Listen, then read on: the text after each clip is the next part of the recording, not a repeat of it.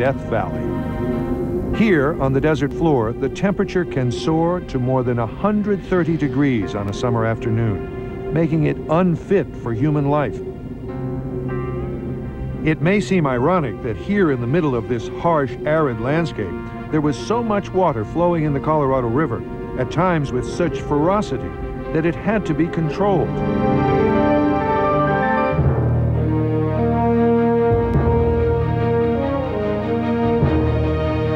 The Colorado River is one of the most picturesque in the world, but its beauty hides a moody, unpredictable, destructive side. This is the river that cut open the earth to sculpt the greatest geologic feature on the planet, the Grand Canyon. Drop by drop, eon by eon, it is the supreme architect of canyons. For millions of years, it has sliced through the American West, draining an area of 242,000 square miles in what are now 7 states. In spring and early summer, gorging itself on the melting snowpack in the Rocky Mountains, the Colorado periodically rose up and overflowed its banks, wiping out farms and flooding towns on its rampaging course down to the Gulf of California in Mexico. Small earthen dams had been erected in futile attempts to control it, but by 1920 it became clear that something monumental had to be done. The job fell to the Federal Bureau of Reclamation to put a concrete cork in this mighty bottle, a dam like no other on Earth. In 1920 and 21, there were boats along the Colorado River here, making runs up and down the river, taking soundings and drillings, trying to find an appropriate place where to write geologically. And in 21, they looked at, particularly up at Boulder Canyon. And for a long time, they thought they were going to build the dam up in Boulder Canyon. In addition to the dam itself, the Boulder Dam project would include canals and waterways to irrigate most of Southern California and parts of Nevada and Arizona. The dam was designed to serve 3 purposes. It would control the flooding river, it would use the water in its reservoir to irrigate the desert, and the hydroelectric power it generated would supply electricity to hundreds of western cities. Later, government engineers decided it would be better to corral the Colorado not at Boulder Canyon, but at a place called Black Canyon, about 10 miles south of the original site. The original Boulder Canyon would not have impounded as much water, and there were questions about the geology associated with the Boulder Canyon. So when they started looking, they still called it the Boulder Canyon Project, but the location is the Black Canyon, and the rock turned out to be very tight in the Black Canyon. It was also a little narrower, and it turned out that it would impound even more water. Even without its rattlesnakes, Gila monsters, and tarantulas, Black Canyon would be a terrible place to be. Down inside the canyon, it was an oven in the summer, while in the winter, icy gale-force winds howled incessantly.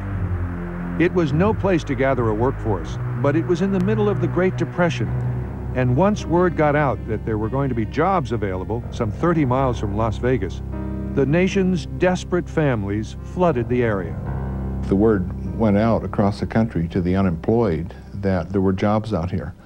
And of course, Boulder Dam had been, the proposal had been all in the news in 1930 and 31, and in 1931, Las Vegas was just inundated with people from all over the country, families arriving on railroad cars and boxcars and hitchhiking and everything else with the idea that there were jobs. When I came here, there was 30% of the workforce in this country, in the United States, was out of a job. And you hear people groaning about, say, 5 or 6% being out of a job now. Then there was 30% of us out of a job. And there was no relief in sight. I can't really describe the horror that exists among people during Depression, when there were no jobs and no money and no opportunities for people who had been to college, had training, or were ready for jobs. They flocked to the desert between Las Vegas and the Colorado River, camping out in clusters of makeshift shacks with makeshift names like Ragtown. They lived in cardboard houses. They had no running water. They had no sewage facilities.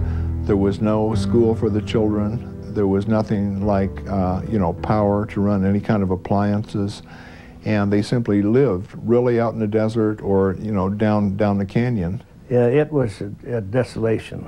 It was terrible. The people just get anything they could, cardboard boxes, or maybe lucky enough to have a tent, and just anything. And then the sun and not a spot of shade. It will never be known how many women and children died in these camps as their men waited for jobs. No figures were kept on those who succumbed to the heat, the bad water, the poor sanitation, the lack of food. I don't know how many died, but I know people did die of heat stroke. And of course, they're out there in the desert, and there are rattlesnakes and a whole variety of critters, and people and kids would get bitten by rattlesnakes. And the best they could do for sanitation was simply take a shovel and, walk out and dig a hole out there. The best they could do for, keeping cool and like that was to spend their time, in the river. But they kept coming. Months before the government had even awarded the contract, thousands of desperate people were trying to hold on, waiting for those jobs to come. Then, in March of 1931, a consortium of 6 companies was awarded the contract to build what was then called Boulder Dam. The low bid was just under $50 million, the biggest contract ever let by the government. You had such a huge undertaking when this was proposed. There was no single construction company in the world which could have tackled this job, and so that's why the 6 companies got together. To make it all happen, the 6 companies sent an engineering genius by the name of Frank T. Crowe as their superintendent of construction. Over the next 5 years, he would drive the men, fight the weather, and tame the river to get the dam finished. Within weeks of signing the contract to build the dam, they had Crowe in place. The only other things in place were a bunch of jobless men and a deadly desert. There were already plans drawn up to build a real town for the workers and their families, to be called Boulder City. It would replace all the rag towns in the area and have real streets, sanitation, and a government. But the administration of President Herbert Hoover, being blamed for the Depression, did not wait for the town to be built before getting the men to work. Because of the massive unemployment, and because President Hoover wanted to put people to work as soon as possible and as many as possible, so this could be an issue in the 1932 election. So he can say, look, Herbert Hoover does care, I should be reelected, and we are putting people to work and things like this. So this was 6 or 7 months before the men should have been there. To make sure everyone got the message, the administration changed the name of the project to Hoover Dam. So now the Boulder Canyon Dam was not in Boulder Canyon anymore, it was in Black Canyon. And it was not even Boulder Dam anymore, it was Hoover Dam. Whatever it was going to be called, and wherever it was going to be, with the hot summer of 1931 approaching, Frank Crowe and 6 companies were about to get the greatest government construction project in American history underway. A road from Las Vegas to the Boulder City site had already been graded, and the Union Pacific had laid tracks from Las Vegas by the time 6 companies incorporated landed the contract for the dam. Boulder City was unique. It shot up out of the desert almost overnight. Not since the American gold rush days had a town sprung to life so quickly. But this was no wide-open boom town. This town was built and run by the government, fenced off from the rest of the world to keep out the jobless, the homeless, and the unregulated businesses. One of the things that they didn't want Boulder City to become, and that's the reason they set up the reservation, they didn't want it to be like just another construction camp or like a mining camp, which would be full of saloons, full of single men drinking, full of brothels, full of gambling, crime, and like that. The police force was comprised of U.S. Marshals, and they enforced the government and 6 companies' rules unerringly, even to the point of strike breaking. As arbitrary and dictatorial as the town government may have been, Boulder City became a model town. Within weeks, where there was once only cactus and Joshua trees, there were homes, an administration building, a hospital, barracks, a mess hall for the single workers, a recreation hall, a company store. Trees and lawns were planted.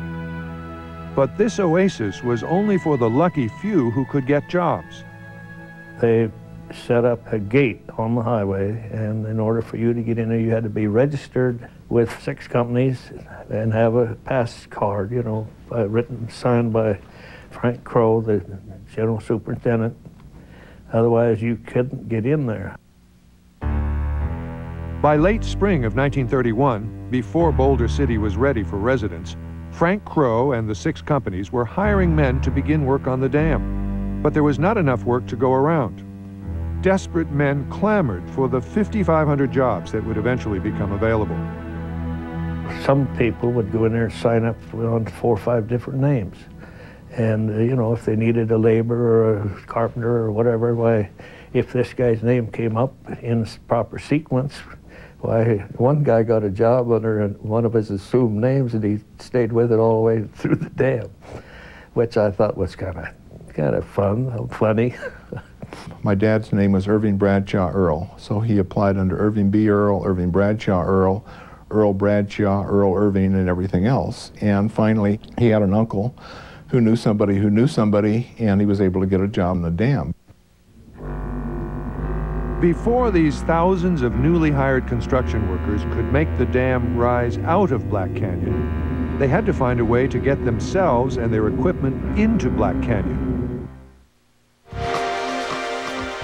Coming up, the explosive heart of Black Canyon, where workers risked their lives and even gave their lives for a mere $4 a day, next on Discovery Sunday.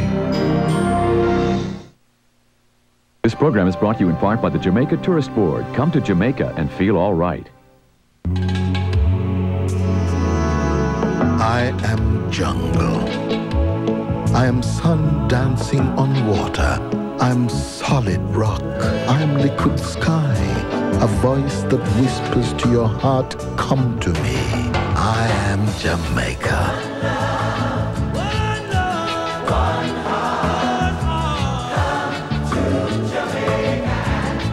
Call your travel agent or 1-800-JAMAICA. Disgusting. Completely tasteless.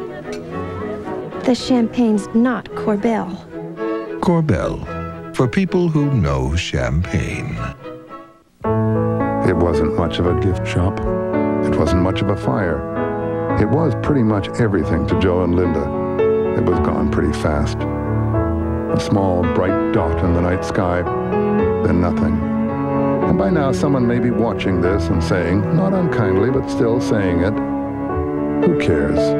So we just wanted to say, well, there's Joe, there's Linda, and there's us. Cigna, a business of caring. My husband and I made a bet. I said 10321 was cheaper. He thought AT&T was. Well, the phone bill is here, and he lost. Turns out 10321 saved 50% off every call over 20 minutes. We saved $18 on a $50 phone bill. 10321. Some decisions are harder than others. The Chrysler Sebring LXI Coupe or the Sebring Limited Convertible. For the passionate side, fully independent suspension, speed-sensitive steering, multi-valve V6, and a luxurious leather-trimmed interior. The practical side, select customers get $1,500 cash back on the Sebring Coupe and $500 cash back on low lease rates on the Sebring Convertible. Some decisions are easier than others. Now, select customers save a total of $500 to $1,500 on Chrysler Sebring Coupe and Sebring Convertible. You're watching the Discovery Channel. Explore your world. From the Discovery Channel and ABC News, Discovery Newsbreak. Good evening. The FDA has approved a new super aspirin for heart attack victims. The drug, Aggrastat, was inspired by an African snake. It works by thinning the blood the way the snake's venom does. And the Los Angeles Zoo has acquired 2 rare anoas. These dwarf buffalo from Indonesia stand only 3 feet tall. There are less than 300 of them left in the world. That's Discovery Newsbreak. This Discovery Newsbreak has been brought to you by Walmart. Always low prices, always Walmart. A lot of us have babies of our own.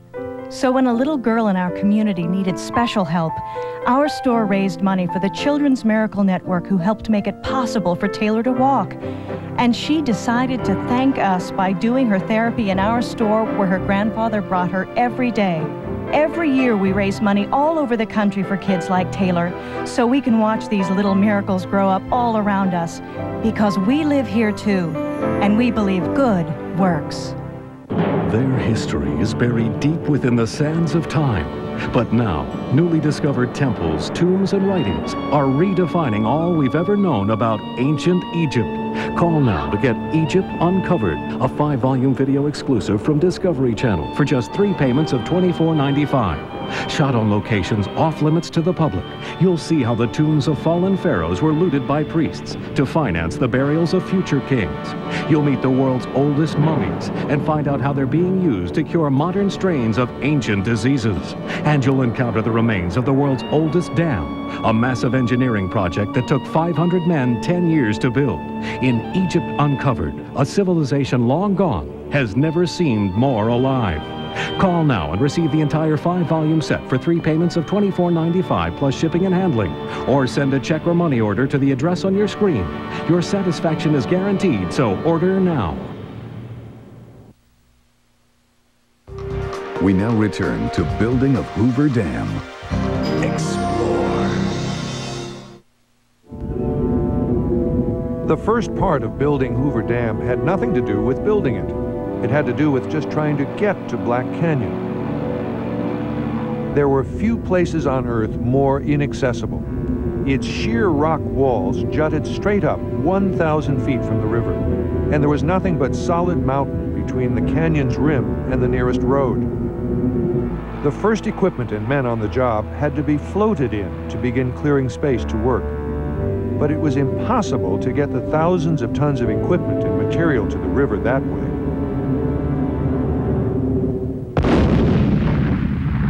The only way to get the men and equipment to the job was to blast their way through the mountains, then etch switchbacks down to the river. First thing you do is do what we call infrastructure construction, and that is that you don't just go in and start digging, you have to put the roads in. So the first thing is build the roads. As road building goes, this was as tough as it gets. This is the original access road, hewn from virtually solid rock for 2 miles, running from the canyon's rim down to the dam site. Once at the river, more roads had to be built, like shelves in the canyon wall, for men and machinery to move, sometimes by tunnels blasted through the canyon walls themselves. At times, it looked like they were blasting apart the whole canyon as they blew away thousands of tons of rock to make way for access roads and tunnels. Some 21 miles of railroad also had to be put down to eventually deliver all the material needed for construction. When the operations were at their height in little more than a year, these tracks would carry a volume of traffic heavier than any main railroad line in the nation. You had a special track that went down to the place where the visitor center is today. Right down the middle of that road, there used to be rails, and they were very steep. And they had a locomotive called a shay, which was, it was a geared locomotive. It was the only type of a locomotive in the days of steam that could handle that sort of thing.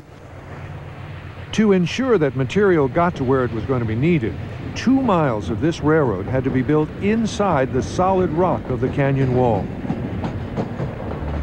The workers made Swiss cheese out of the canyon, boring more than 60 tunnels, which totaled more than 7 miles, through rock so solid no timbering was required to shore up the walls. No materials or workers were useful without power. It is ironic that Black Canyon, which would someday power up most of Southern California, at first had to get electricity strung in from as far away as San Bernardino, California, 220 miles away. One of the first things built into the canyon walls were bunkhouses for single men to live until the barracks were ready in Boulder City.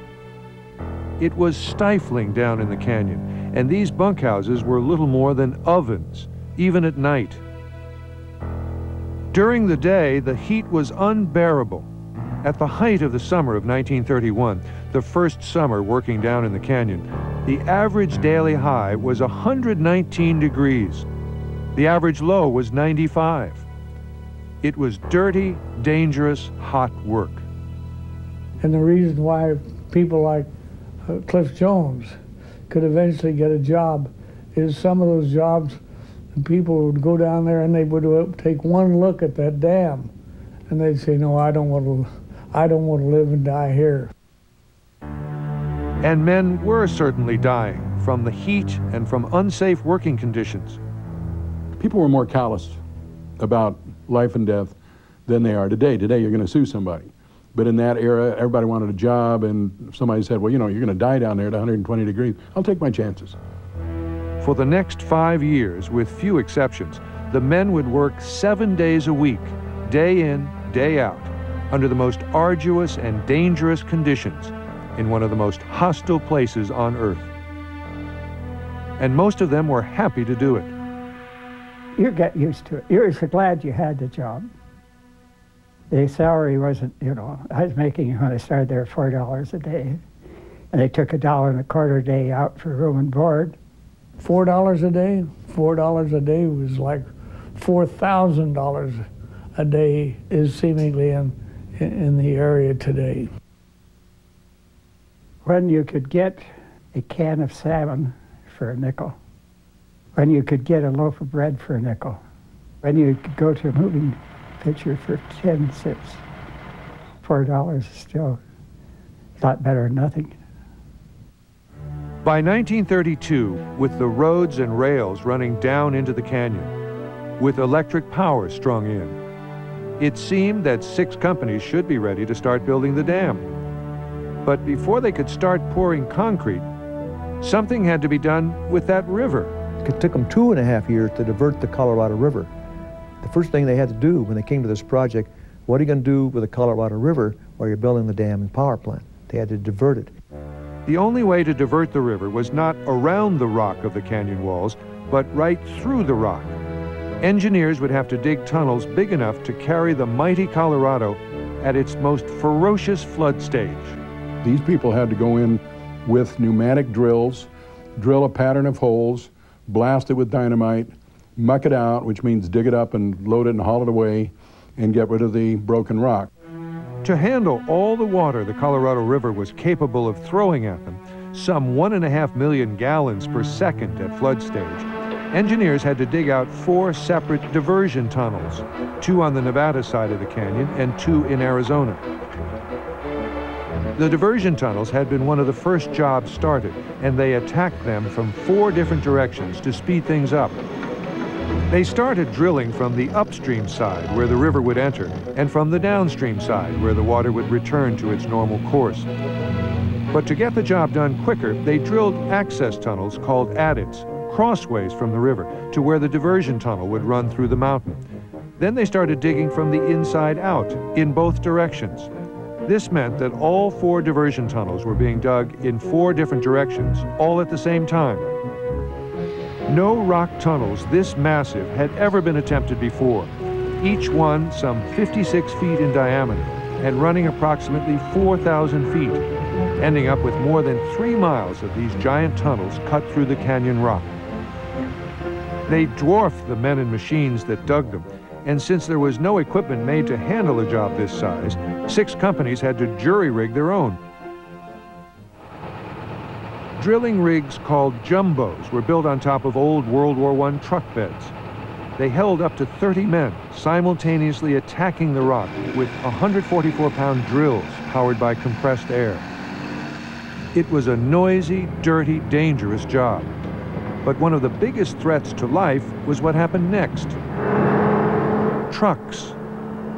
More than 100 trucks at a time were at work hauling the blasted rock, called muck, out of the 4 diversion tunnels. You'd get on the line just as quick as you could. That meant probably pull in with 35 or 40 trucks, and they'd start loading them out with a shovel. It would only take about 2 shovelfuls to load a truck.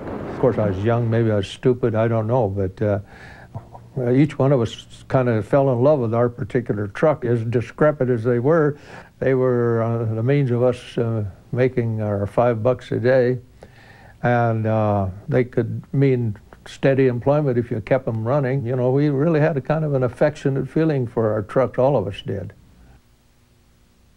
The most dangerous part of all was what they left behind: silent, invisible, deadly carbon monoxide gas that hovered in the tunnels. The carbon monoxide gas was so thick in those diversion tunnels that I fear, had OSHA existed in that particular era, it's quite likely that they would close that dam down in 10 minutes. It was deplorable. It will never be known how many men died of carbon monoxide poisoning.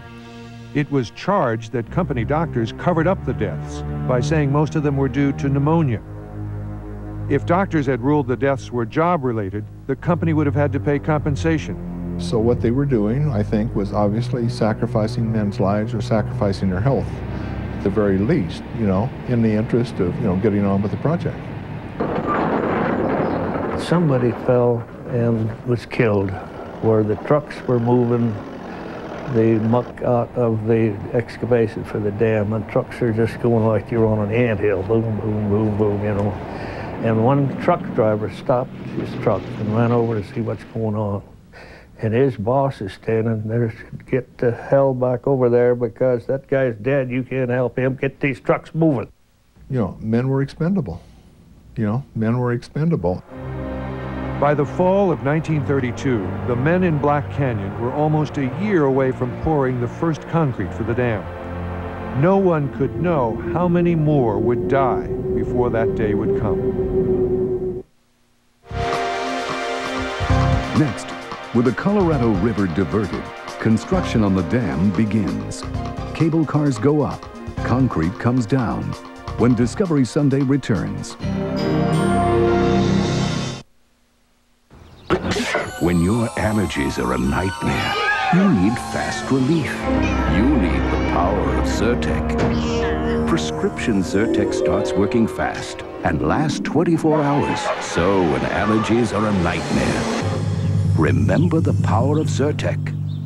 In studies, drowsiness was the most common side effect. Other side effects included fatigue and dry mouth. Most were mild or moderate. To learn more, ask your doctor or pharmacist. Twinkle, twinkle, little star, how I wonder what you are. Up above the world so high, like a diamond in the sky. Twinkle, twinkle, little star, how I wonder what you are. Wouldn't putting your stars together with our 5-star rating be a bright thing to do? Remember, kids in the back seat. And buckle up. Getting on top of your financial situation is tougher than ever. What you need is a MetLife rep to help you get a grip on things and help you make sense of it all. Get Met. It pays. Only one retriever can hunt for houses. The new personal retriever from Coldwell Banker Online searches daily for homes matching your profile and brings them to your email. Tell it what you want. It'll go fetch. Coldwell Banker, making real estate real easy. Ah, the good old days of supermarket shopping, when nothing stood between you and your next meal. Nothing. But today, there are materials that help lock out harmful contaminants and reduce spoilage, keeping us safe and the food we eat fresh. Plastics make it possible. So now, the rest is history.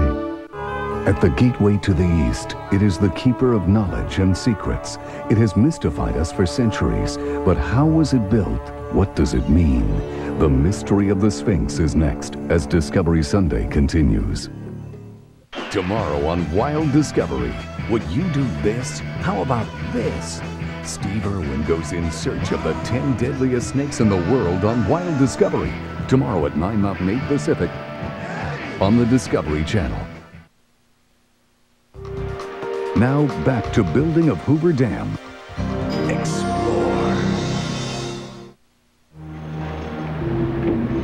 Some of the most dangerous jobs at Hoover Dam were in the preliminary work on the canyon, not in building the dam itself. These men were called high scalers, and they performed a sort of boulder ballet, scooting along the side of the canyon with nothing but 600 or 700 feet of air between them and death. They had to risk their lives and take the chances of life or death by scaling those cliffs 600 or 700 feet in the air or 400 feet in the air. But it doesn't make any difference. If you fell 400 feet, it was the same result as if you'd fallen 700 feet. Didn't make any difference. They made the top rate in Black Canyon, $5.60 a day. Using jackhammers, pry bars, and dynamite, they had to clean the canyon face down to smooth, hard, solid rock. It was some kind of a dangerous job, dangling on a rope up there 600 feet in the air and drilling those holes with what we called a jackhammer and filling them with powder and then extending the detonator out to where they were later on detonated and the canyon would bring down. Hundreds of feet below the high scalers, the diversion tunnels had been lined with concrete and were nearing completion as dump trucks made thousands of trips, piling tons of rock and debris into the middle of the Colorado River. This was the first part of what was called a coffer dam, used to keep the construction site dry. Its first job, though, was to block the river and coax it out of its normal path and through the diversion tunnels. Just before noon on November 13th, 1932, workers detonated a load of dynamite, destroying the levee at the entrance to Tunnel Number 4 on the Arizona side of the canyon. Gosh, Dan, just seen that water shoot up in the air as they opened that big gate on that tunnel over there. Seeing that water gush through there. That was an event that almost left me in awe, because having seen that river run through there, and now it's being diverted. Oh, gosh, it was really something.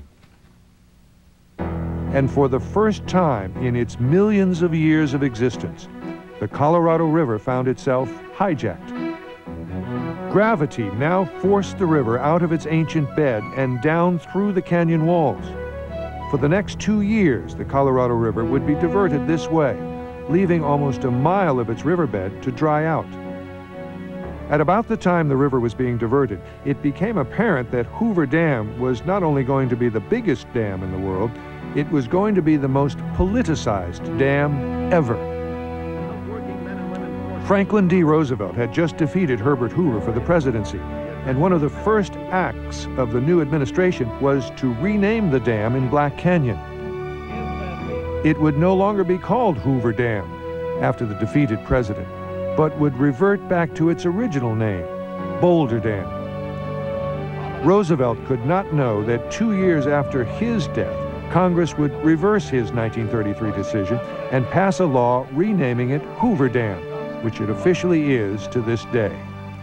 They jockeyed around with the name under the various administrations, and the official name is, of course, Hoover Dam. However, I think most people prefer to call it Boulder Dam. In fact, I've even had the question asked to me, well, where's Hoover Dam? If Boulder Dam's down here, where's Hoover Dam? It made little difference to the 5,500 men working in Black Canyon what they called it. It was home 7 days a week. Now that the river had been diverted, the sediment that had built up on the canyon floor for millions of years had to be cleaned out and hauled away. The dam had to be seated on firm bedrock, which they finally hit some 40 feet below water level. The river over the centuries had scoured a channel in the middle of the bedrock down to a depth of another 75 feet. This is where the dam would be anchored. They picked up all of the loose dirt and removed it.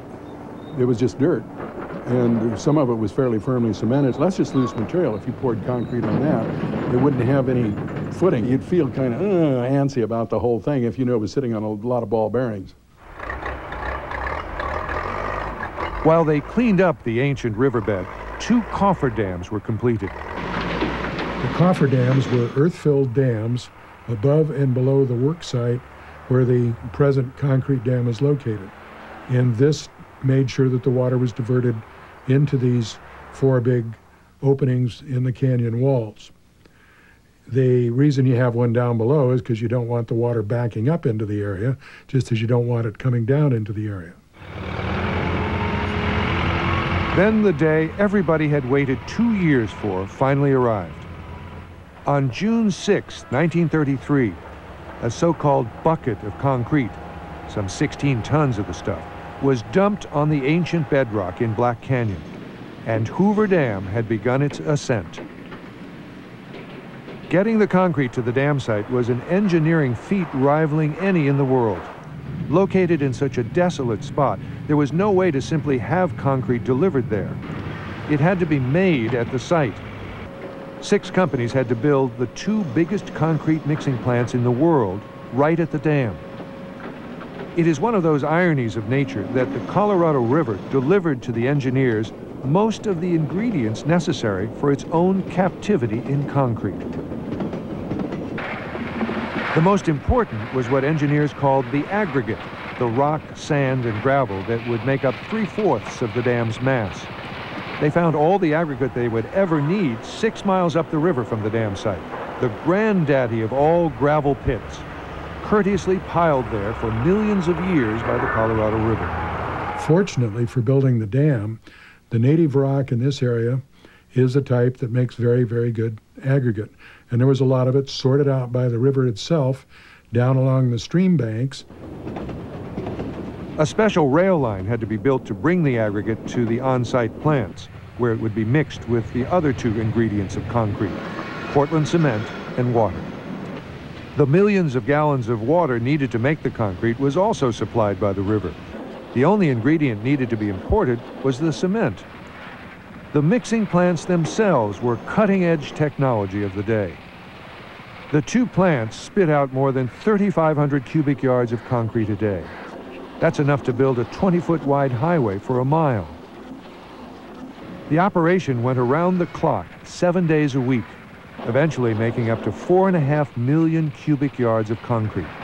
That's enough concrete to extend that 1-mile highway from San Francisco to New York. For maximum strength, the engineers came up with an extremely dry mix, which meant it had to be rushed to the dam site and poured before it started setting. In the case of a very dry mix like that, you don't want a lot of time from the time that you mix it to the time that you put it into the bucket and get it to the site, because as dry as it is, it's not going to move readily. It will actually start setting a little bit almost immediately. Superintendent Frank Crow had come up with an ingenious way to get it done. Railroad tracks and trucks could not get out to every point where concrete had to be poured, so Crow attacked the problem by air. He devised a system of cableways that picked up the giant buckets of concrete from railroad cars and delivered them with pinpoint accuracy. This cableway system also delivered men to their jobs and equipment to the proper sites throughout the construction of the dam. At the height of construction, there were 9 separate cableways in operation, making the air above the canyon look like a giant desert spider had weaved a web. The cable system itself was fairly unique in having so many cables and so many controls and so on and so on. It was designed just for that, and since then there have been other similar things for other major operations all over the world, but I don't think that any has ever surpassed it. The largest cableway, able to carry 150 tons, is still in use today, delivering heavy replacement parts to the power plants 800 feet below the canyon's rim. Although the dam today looks like a big block of solid concrete, it was not built that way. The concrete was poured in 5-foot layers in a series of separate columns varying in size from 60 to 25 square feet. And the dam rose out of the canyon like a checkerboard in thousands of individual halting steps. The dam is an interlocking set of hundreds and thousands of individual pores. A pore was about 5 feet deep or thick, and extended to maybe 45 feet by 50 feet, depending upon its location within the dam structure itself. And in each pour, there was not only 5 feet of concrete, but there were interlocking keys, we call them, where they would extend the pour up maybe 6 inches, and that would key into the next concrete pour. They could not pour the concrete deeper than 5 feet at a time because of the intense heat built up as concrete cures. Concrete is an interesting mixture of chemicals. There's almost every chemical combination is what is called exothermic, which means exiting heat, exo and thermo. And so exothermic reactions make heat. The heat's got to be removed. In fact, engineers for the Bureau of Reclamation had calculated that if the dam was built with one continuous pour, there would be so much heat to dissipate, it would take 125 years for it to cool off, meaning it would still be hot in the year 2060. But they had also calculated that this heat would put such stress on the concrete that the structure would fracture long before that time. Even with the shallow pours of only 5 feet, the 5.5 million tons of concrete going into the dam would still build up too much heat to be dissipated naturally. For that unique problem, engineers came up with a unique solution. They would have to refrigerate Hoover Dam. When we return, an amazing refrigeration system large enough to cool the 5.5 million tons of concrete poured for Hoover Dam. Next on Discovery Sunday.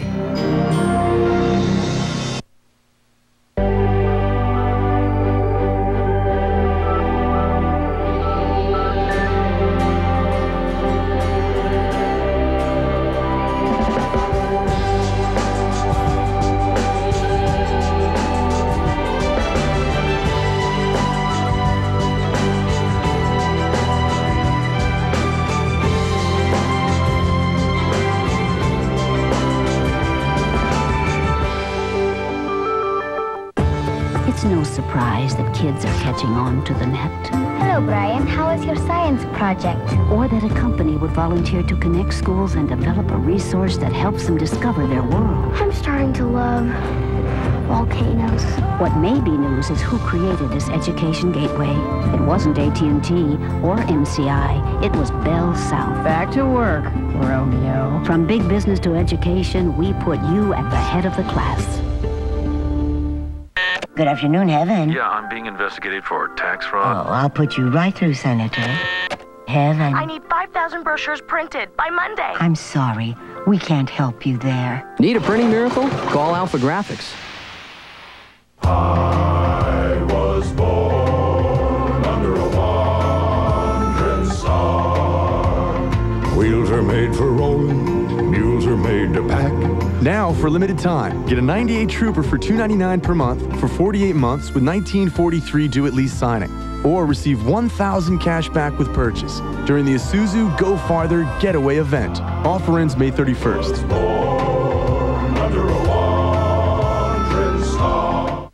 At the gateway to the East, it is the keeper of knowledge and secrets. It has mystified us for centuries, but how was it built? What does it mean?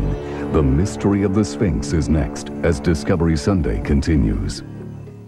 Tomorrow on Wild Discovery, would you do this? How about this? Steve Irwin goes in search of the 10 deadliest snakes in the world on Wild Discovery. Tomorrow at 9 Mountain 8 Pacific on the Discovery Channel. For ages, man has roamed the earth in search of answers to the ultimate questions of life. Like, where did he come from? And where is he going? But if you know where to look, the answers will all fall into place. Read Scientology, The Fundamentals of Thought by L. Ron Hubbard. Your search is over, but the adventure's just begun. Get your copy today wherever paperbacks are sold. Were you awarded a legal settlement paid over time for personal injury or medical malpractice? Are you receiving annuity payments or lottery winnings paid over time?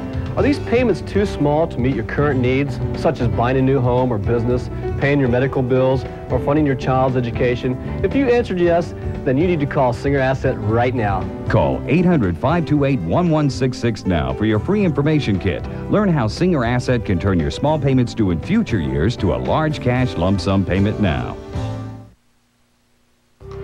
We now return to building of Hoover Dam. Explore. The largest refrigeration unit ever built in the field was constructed down in Black Canyon. It loomed over the work site several stories high and was run 7 days a week to cool off the freshly poured concrete in Hoover Dam. What they did was they had water pumps circulating the cooled water through the dam. If the river water was cool enough to use, they used it, otherwise they artificially cooled it. Before they poured the concrete into each form, they installed 2-inch cooling pipes to carry the cool water in and the heated water back out. Those cooling pipes had to be protected, you might say, with your life practically, because those had to remain there when they pumped the ice water through those cooling pipes to cool that dam off.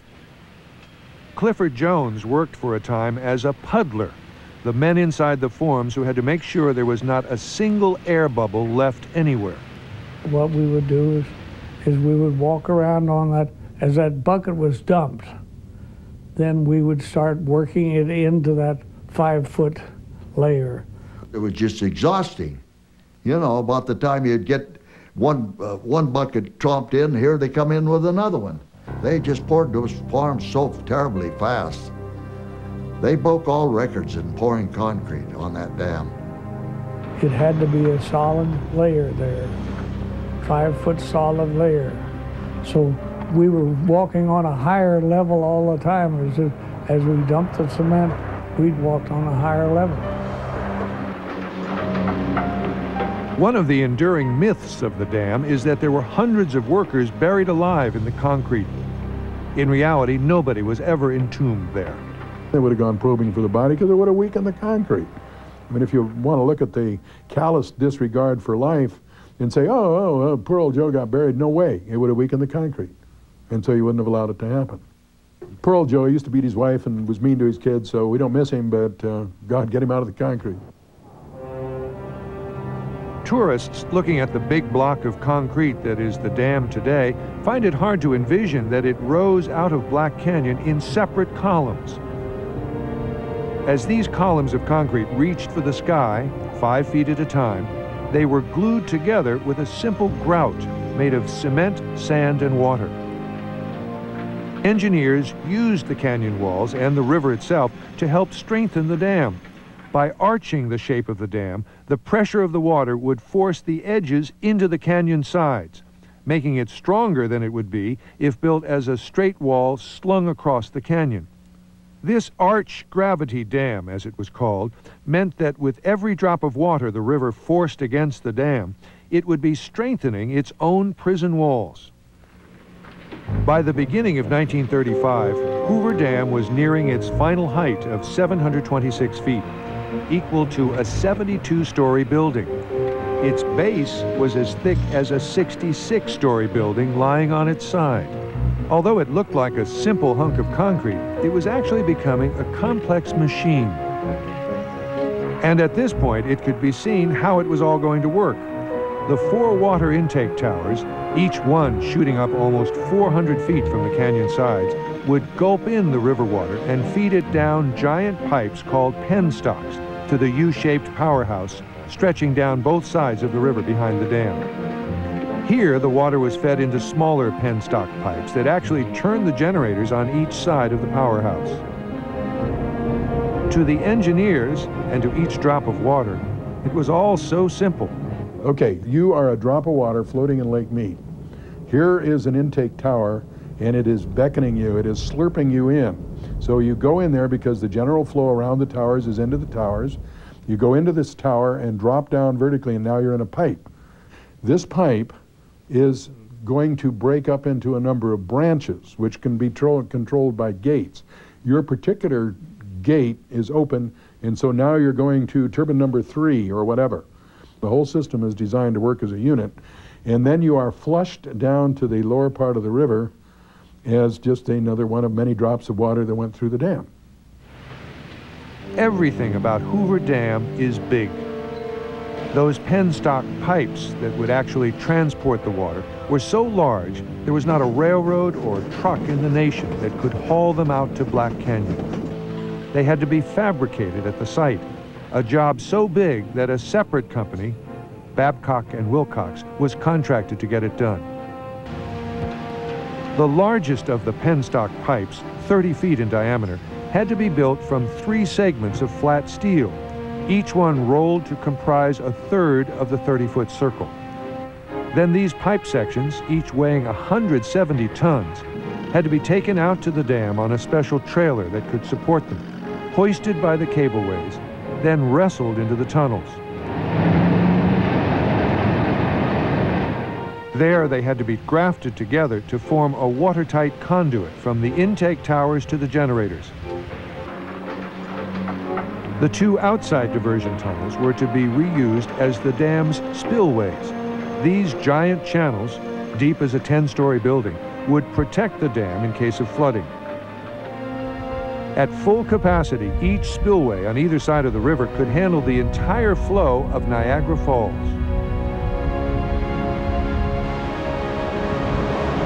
Without them, floodwaters would stream over the dam itself and eat away its foundation. You don't want that raw water going wild. So the spillways on both sides of the dams, and this is true of any dam, the spillway is always designed so that you dissipate energy as the water flows over the dam, so you don't have too much energy scouring down below the dam and removing your rock, which then would eat underneath the dam. Because even though that you think of it as solid rock, for the water it's just another material to cut down through. Freedom for the Colorado River ended on February 1st, 1935, when workers lowered a steel gate to plug up the last diversion tunnel. For 2 years, the river had been diverted through the Black Canyon walls. Now it was imprisoned entirely. And as its water began backing up behind the biggest hunk of concrete in the world, Lake Mead was born.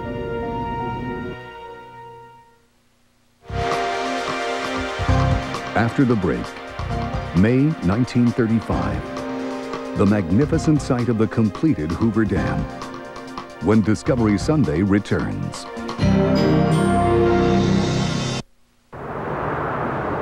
Discover timeless styling that goes beyond fashion. Discover superior quality and attention to detail that's backed by more than mere words. Discover the finest cruiser that delivers an extraordinary experience unmatched by any other. Discover yourself on a Royal Star by Yamaha. I talk to my mom every Sunday. That's why I signed up for MCI 5-cent Sundays. At 5 cents a minute, a half an hour is just $1.50. And that same call was 3 times as much with AT&T's One Rate. Call 1-800-SUNDAYS. You save more with MCI. At Cigna, we care about people who have babies. We care about companies that make steel and about companies that make bread. We care about life and about all that makes life great or possible or just better. At Cigna, we care because it is our business to care. But we also care because, well, we have babies too. Cigna, a business of caring. In the soul of every Bridgestone Potenza lie the twists and turns of the legendary Formula One Grand Prix courses of the world. Using a tapered tread element derived from the Potenza F1 Racing Rain Tire, the Potenza RE 910 Street Tire handles the road wet or dry. Bridgestone Potenza with Unity, technology-driven performance with the soul of Formula One. Get a limited edition Formula One watch free with the purchase of 4 selected Bridgestone tires. On TLC, at 120 degrees, your brain starts to sizzle. Minutes in freezing water and you're a goner. And in the jungle, there are 100 ways to die if you don't know what to do. Now, experience the true stories of ordinary people who fought to survive nature's punishing extremes. Survivor Science, premiering tonight, 9 to 11 Eastern and Pacific on TLC. Extreme adventures for your mind. At the gateway to the East, it is the keeper of knowledge and secrets. It has mystified us for centuries, but how was it built? What does it mean? The mystery of the Sphinx is next, as Discovery Sunday continues. Tomorrow on Wild Discovery, would you do this? How about this? Steve Irwin goes in search of the 10 deadliest snakes in the world on Wild Discovery. Tomorrow at 9 Mountain, 8 Pacific on the Discovery Channel. Now back to building of Hoover Dam. Explore.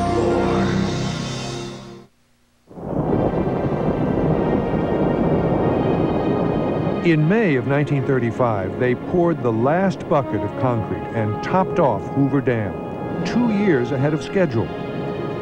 That September, President Franklin D. Roosevelt officially dedicated it, calling it, of course, Boulder Dam.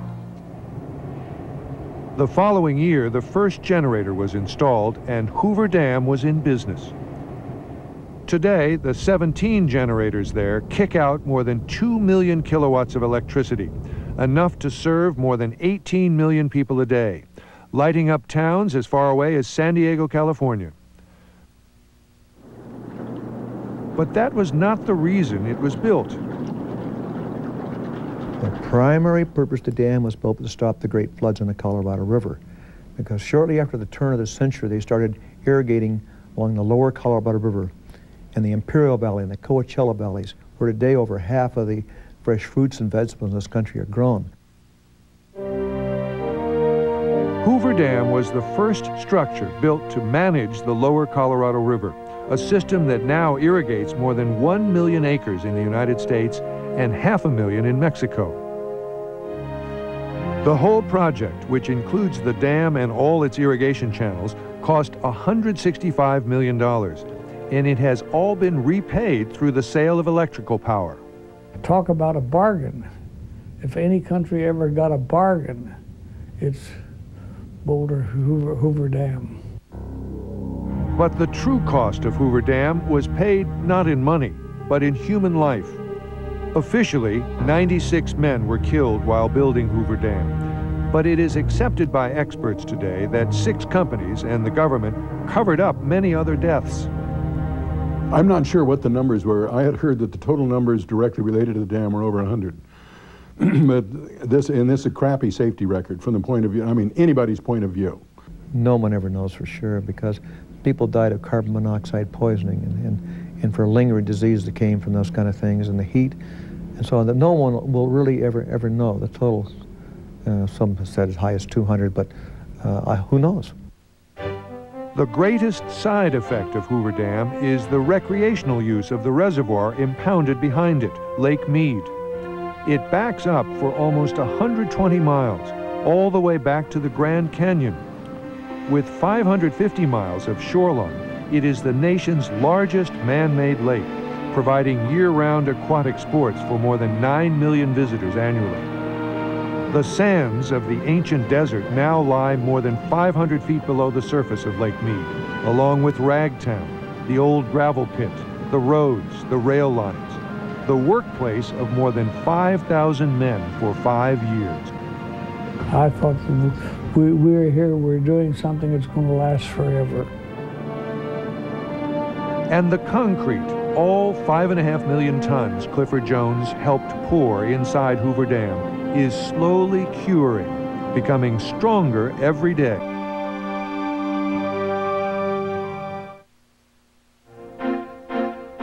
Next week, the circus comes right into your living room. Get first-hand views as tiny cameras will put you right in the middle of the crazy mayhem and marvelous wonders of the circus. High Wire on Sidetrek, tomorrow on the Discovery Channel.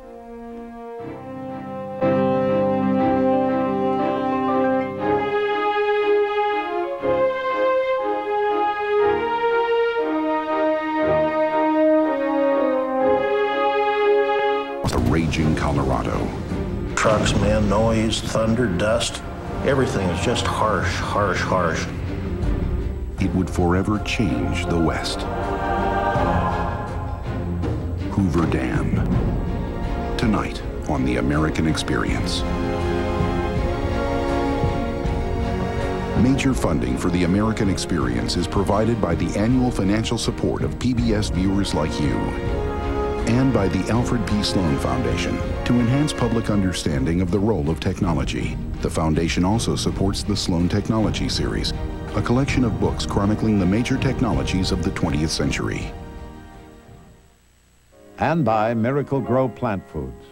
For flowers, for vegetables, for a beautiful show, for lawns and for shrubs. Whatever you grow, a gardener's true friend is Miracle Grow.